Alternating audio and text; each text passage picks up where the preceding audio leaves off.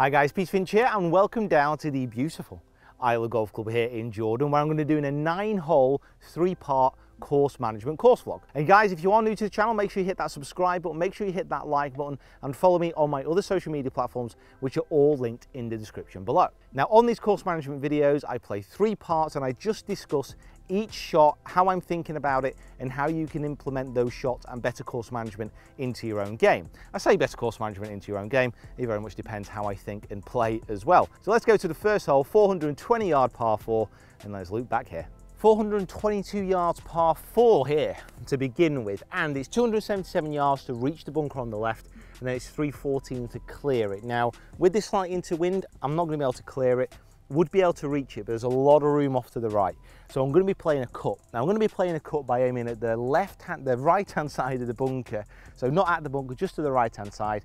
And then if it cuts back a little bit, then great. If it cuts back a lot, that's fine. There's still quite a lot of runoff area to the right-hand side. So it's just using that shot shape to take it away from the danger and using the wind just to push it that way as well.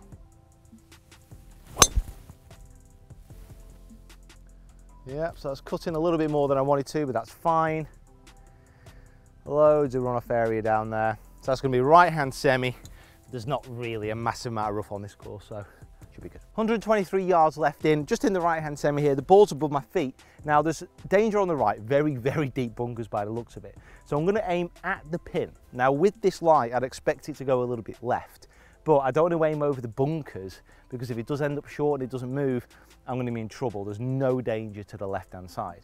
So I'm going to be aiming pretty much at the pin. If it comes around a bit, then absolutely fine, but if not, then it's just going to be missing slightly off to the left. So just a little pitching wedge here. I'm going to straighten out my legs just a wee bit, hold it slightly further down the shaft to try and minimize any difference in that face plane tilt.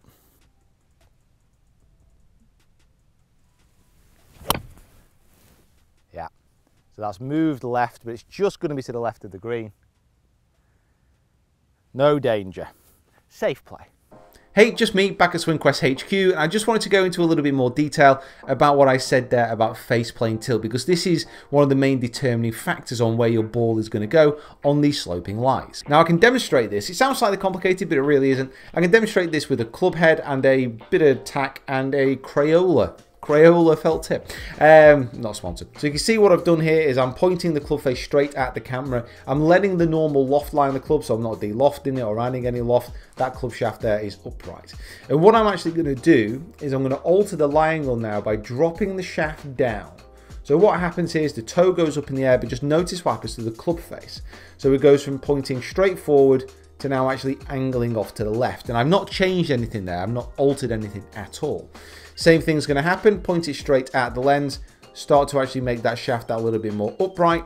You can see that the club face now starts to alter off to the right-hand side of target. So that's why it changes when you're sloping lie. So when that ball's above your feet and your hands go a little bit lower in relation to the level of the ball, that toe is going to be moving up more and the club face is going to point left. That face plane tilt is going to be to the left-hand side. And it's exactly the same when the ball is below the feet. And that is why you need to make as many adjustments as possible to try and counteract this. So standing with straighter legs when the ball's above your feet, holding it further down the shaft, holding it at the top of the shaft and really bending your posture down into the ball when it's below your feet. All these things are going to allow you to try and counteract the amount of curvature that you might see. So simple as that. Hopefully you knew that. If it's not, please comment below. And what else have you found off sloping lies works?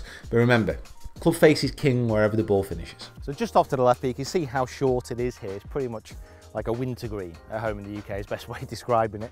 And it goes up onto the good green. It's going to move slightly to the right as it gets onto the green as well. Still a chance to hole it, but it was a safe play. Maybe too safe, but it was safe.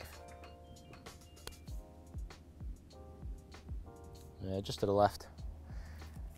It's okay though. Safe par to start. 465 yards. It's certainly not getting any easier, and this is quite a tight hole as well. The fairway seems to valley a little bit, so if it's a little bit left, a little bit right, it does look like it's going to kick in. But then it also looks like there's a bit of a creek running across the front of the green, so finding the fairway here is pretty essential. Now, I've obviously got that beautiful backdrop to actually pick a target line, and I'm actually going to focus on one of the towers in the town in the background as my line. So that's my focus point, that's what I'm aiming at, and I'm going to try and hit it pretty much dead straight, well, slight fade with my ball flight at that target. Oh, drilled that. Slightly further left than I wanted. Go on then. Yeah. So this fairway is definitely a valley. So that's pitched left-hand side, and it's ended up bang in the middle. So after a good drive, 198 left into the pin. The pin is at the back, and I've got about 180 to actually the middle. So I've got my 5-iron, and if I strike this well, this is going to go about 190. Shouldn't go beyond that, so it should be pitching around the middle and have a little bit of release. Bit of the number. Ooh. I think I've flown that all the way back there. So that second shot's flown quite a long way, just pitched about there. This doesn't leave many pitch marks on these greens, they're so firm at the moment.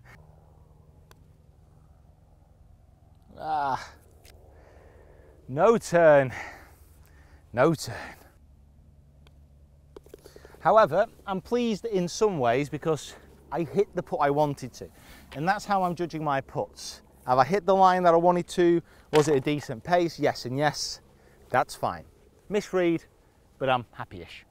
Okay, 183, the pin is to the right of the green, and it's a par 3, and as always in par 3s, I just go for the pin because I want a hole in one, simple as that, 7-iron, let's go for it. Cut a bit. Yeah, good shot, centre of the green. Chance for a birdie, and it looks like a relatively straightforward putt up the hill from right to left with the mountains in the backdrop. Let's finish this part 1 under, shall we? Oh no. Oh, misread. Not reading the grain, I don't think. Ooh, sneaks in. Okay, end of part 1, guys, and level par. I was hoping for 1 under, but a little bit of difficulty reading the greens. I'll probably do more on that on part 2. However, thank you so much for watching. Make sure you subscribe and comment below about everything that you've seen in this video. Remember, it's all about sharing, it's all about learning together. I just want to say a massive thank you to Ayla as well for having me down. Stunning golf course in such perfect weather. It's going to make me very happy, and I am very happy. So guys, thanks for watching. I'll see you in part 2.